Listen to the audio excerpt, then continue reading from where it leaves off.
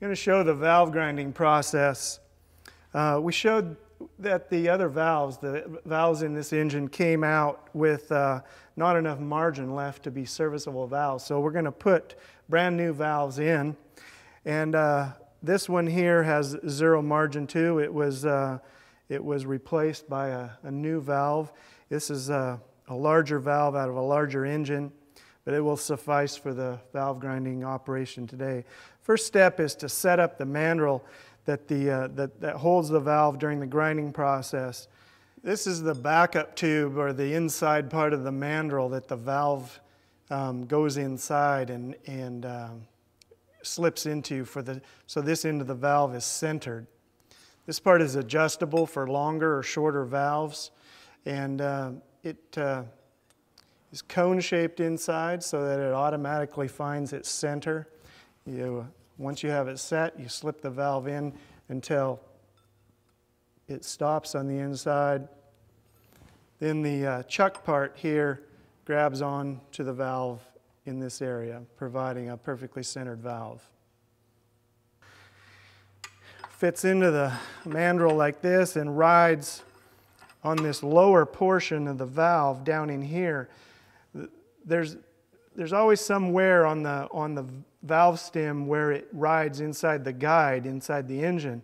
But down here where the guide does not register, that this is still brand new material. And so that's the part you want to grip with the inside of the mandrel to. You're centered here and gripped here on brand new material.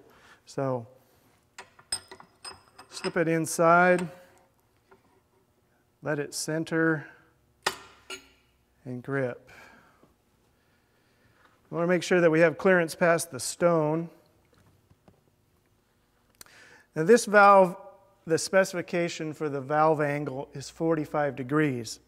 We'll also grind the seats in the head at 45 degrees, but I've set this the machine here to grind a 44 degree angle on this valve face, and we'll have a slight 1 degree interference fit between the seat and the valve.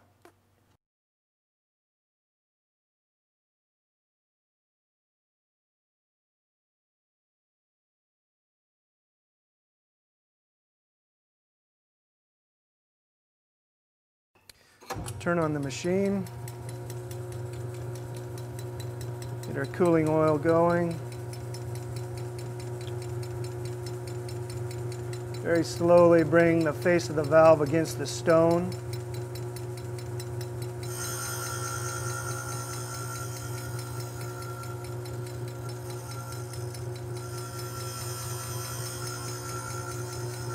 Grind at small increments.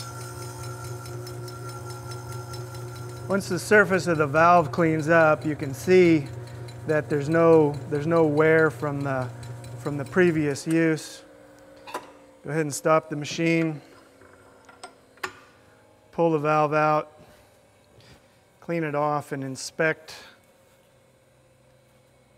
this surface here. The surface looks good. If this valve had a margin on it, it would be a usable valve again.